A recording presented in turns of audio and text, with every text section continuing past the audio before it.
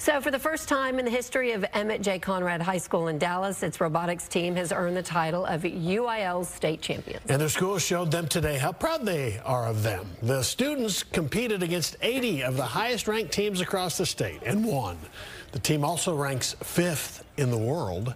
Last year, the team finished 8th at state and went all the way this year. The team was formed in 2009, and since then, it has gained sponsorships and a lot of school support.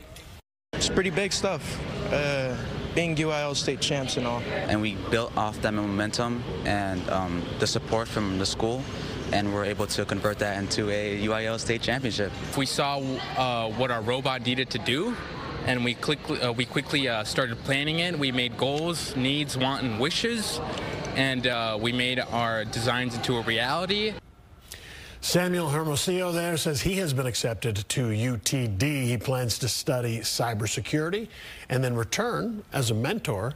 The RoboChargers head to another competition in Houston in just a couple of days.